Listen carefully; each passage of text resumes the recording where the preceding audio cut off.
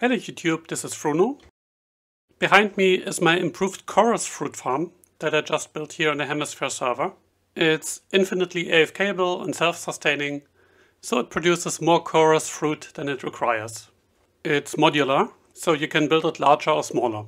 The version I built here will produce over 3000 chorus fruit per hour, or just under 2 shulker boxes worth, and a surplus of over 100 chorus flowers. It took me about 3 hours to build all this in survival, plus of course the time to gather materials including the first chorus flowers. This is an original farm, that is, I designed it from scratch. Now, as for chorus fruit, there is a very nice farm by Collier that I'll link in the description that also uses TNT to loot the chorus fruit, but I believe my farm to be easier to build. And pretty much all of the other farms that I saw were either very inefficient, so involving manual steps and having low rates, or they were really complex to build. So I designed my own farm, which is reasonably fast to build, while still giving me enough chorus fruit for my purposes. For those of you familiar with the previous version that I designed about 2 years ago, this farm is improved in 2 ways. On one hand, I use an additional hopper minecart that I sent in order to pick up all of the chorus fruit dropped on the rails. So this farm has a rather low loss rate. And on the other hand, I improved the item resupply system, which is now very robust. This farm should work in any version of Java Minecraft starting in 1.16, although I have built and tested it in 1.21 only. And the complexity isn't really high. Basically, you just need a few clocks and pulse extenders and just a bit of redstone for the resupply stations. Otherwise, it's very straightforward. But let's look at the farm in the world download. So harvesting chorus plants is of course easily done with water. However, the problem is, of course, that they don't drop any flowers this way. So you will only get chorus fruit and nothing to replant. So to get flowers, you can harvest them with an axe, of course. You can shoot them with a bow, which also works if you use dispensers, which allows you to semi-automatically farm chorus plants. Of course, you need to plant them somehow. Or you can just blow them up with TNT. So this will drop the flowers. So TNT it is for our farm, as using arrows would require a painful amount of dispensers and arrows. There are also a few farms where you harvest manually using an axe, but this means you will have only very small plants, and this means the rates would suck. Each harvest has 3 phases, so let's slow down the speed a bit and hit this node block for manual harvest. So first we send a signal up the scaffolding tower, which will activate the TNT dupers here. And I used the good old dupers designed by Scorpio and improved by ENXO4 for his tree farm. They need 2 pulses. They are very easy to assemble, and we can actually tweak the heights at which they explode by modifying the delay between the pulses.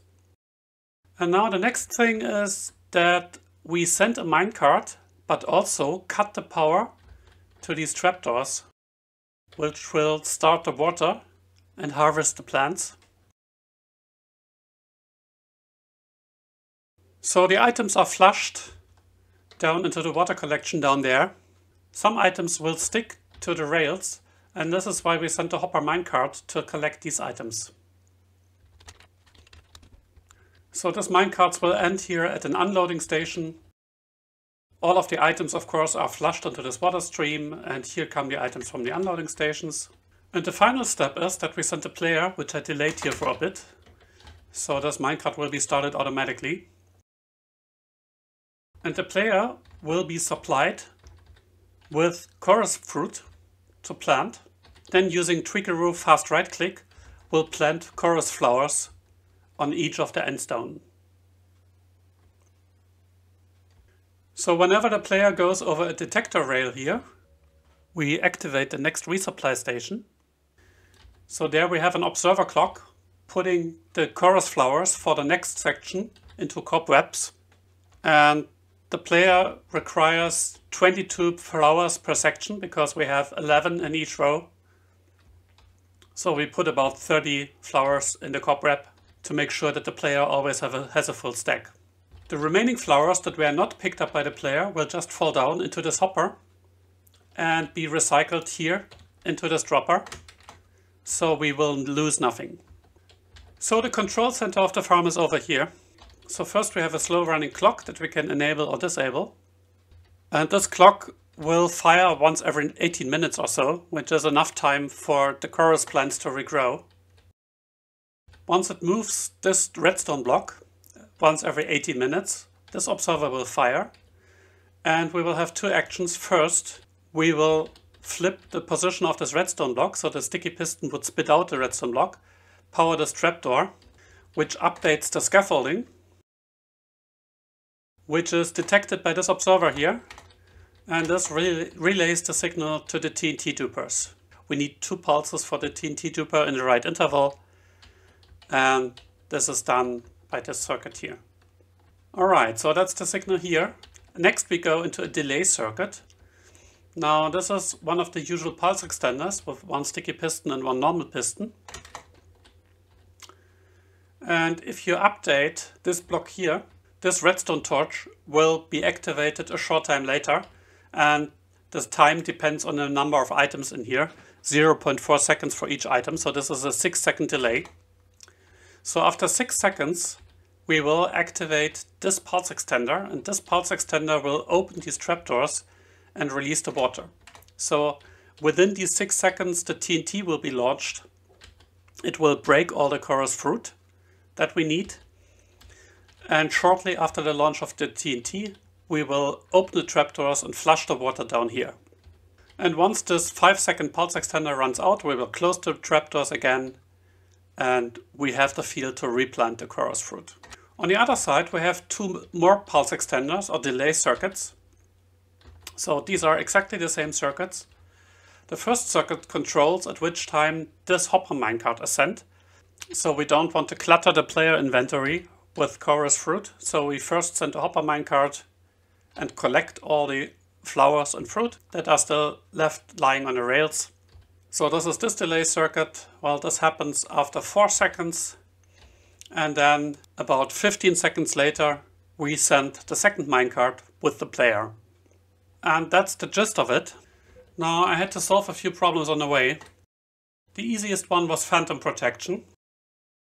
For this you just place bottom slabs, which are unspawnable for phantoms but block the light, over the tracks. So this shape is exactly the shape of the track where the player goes. Over the dupers so they don't interfere.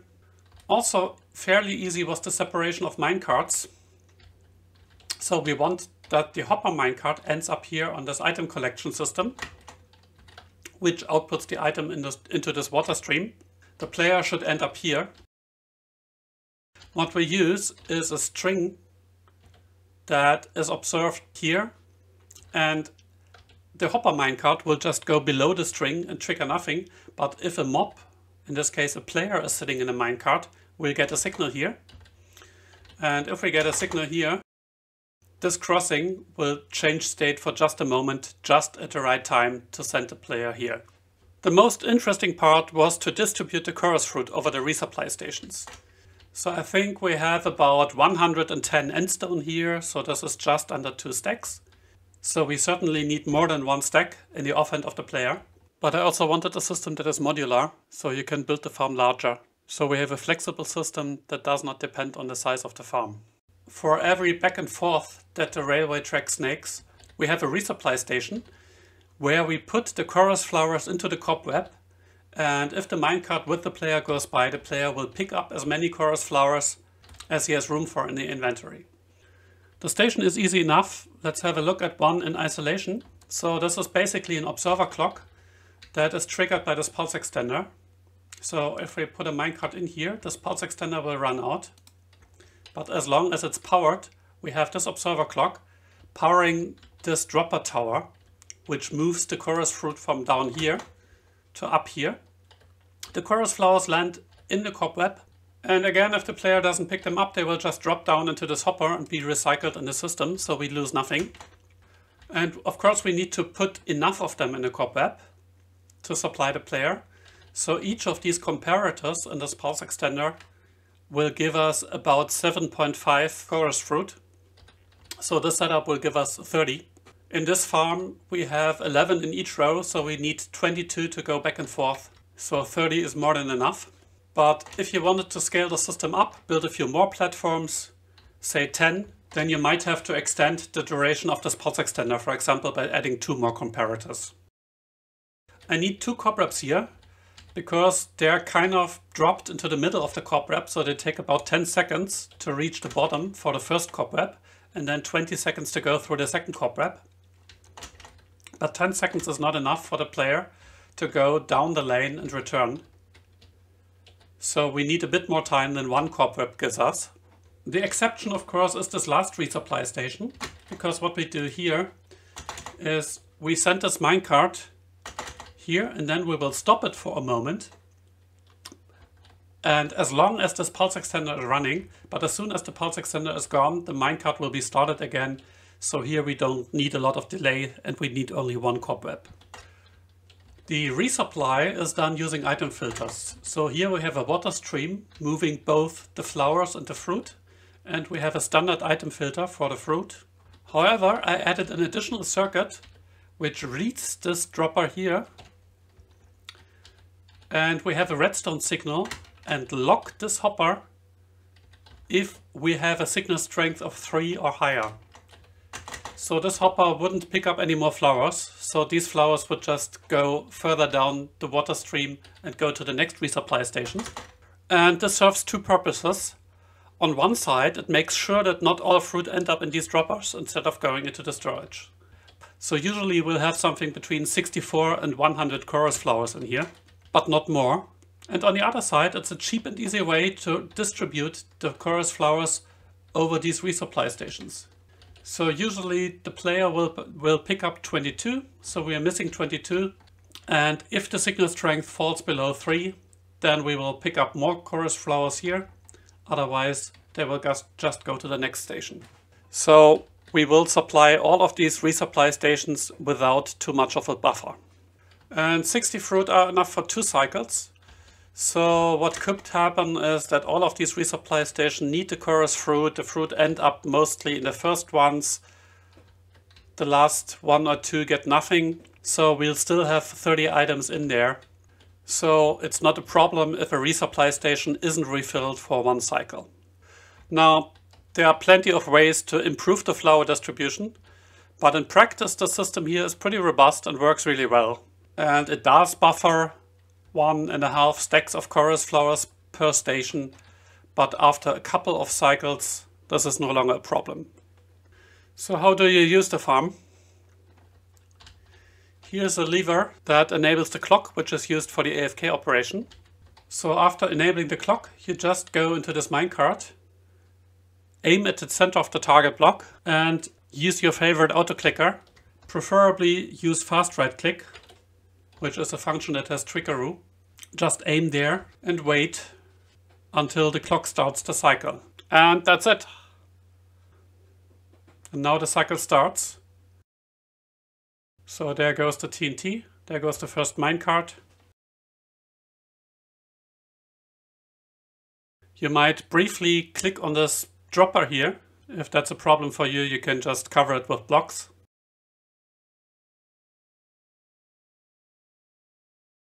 We start the first resupply station. After we have the items in the cobweb, we have a full stack, and we start planting the chorus fruit. Now, even with fast right click, it can sometimes happen that you miss a spot, which depends a little bit on how exactly you aim. If you want to improve that, you should just remove these that are close to a step up. So you should move them maybe to the right 1 block, which will still work. So there's an option to harvest manually. Maybe the farm was off and all the chorus plants have grown. Then just click this node block and this will also start a cycle. If you have just built this farm, for the first few cycles you might actually run out of chorus flowers, as usually the first 1 or 2 refill stations will suck up all of the chorus flowers.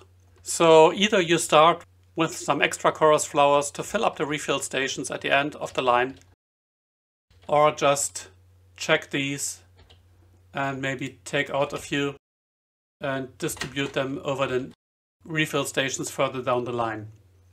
Of course, feel free to experiment with the layout here. It might be possible to improve the rates quite a bit. You could plant more or less chorus plants, so you could have more endstone, or you could have less. You could space the rails further apart. You could adjust the harvest time by tweaking the amount of items in these droppers here. More items is more time. And you can tweak the height of the TNT explosions by changing the total delay here. Now, I did a little experimenting and I think the timing is at least not completely off. So at least for this layout, I don't think you can get much higher rates by tweaking the amount of items in there. But I don't know. So if you use a vanilla client, then you might actually miss quite a lot of spots because it doesn't click fast enough.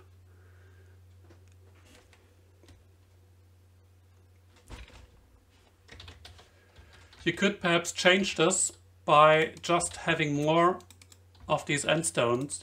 So you would try to attempt to place more chorus fruit. So maybe you will plant a few too many. You could just experiment with that. Oh yeah, one thing that can break your farm is if a wandering trader spawns here on one of the platforms and you collide with them. So I added this little spawning honeypot for the trader with a bell that should hopefully force the trader spawns here. But all in all, this was a fun farm to design and build. And even though there are limited uses for chorus fruit, I mean end rods are really nice. But purple blocks, well, but I can now dominate the market for the purple blocks and end rods here on the server, I guess. Thanks for watching. Leave a like if you want to see more content like this. Please subscribe so that you don't miss any of my videos, and see you next time. Bye bye.